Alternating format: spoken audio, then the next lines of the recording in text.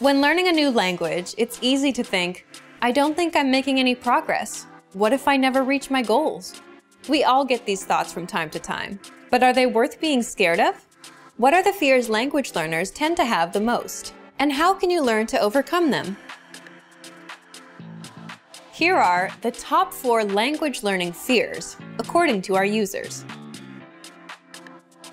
Number 1, I'm not good enough to start speaking yet. This is a pretty common fear or misconception that most learners have. Here's how you overcome it. The best way to get good at speaking is to start speaking from day 1. You need to open your mouth and just start talking. If you think you're not good enough, just focus on the lines you want to say. Number 2, I'm afraid I'll never be fluent. You've got to set small, specific goals. Make daily goals, like having just a 5-minute conversation. As these small goals add up, you'll be speaking more comfortably. Number 3, I'm not making any progress. There are 2 things you can do right now. Use the dashboard to track your progress. Our dashboard shows how much you've accomplished. Or try a harder lesson on our website. The lessons come with line-by-line translations, and the hosts explain everything.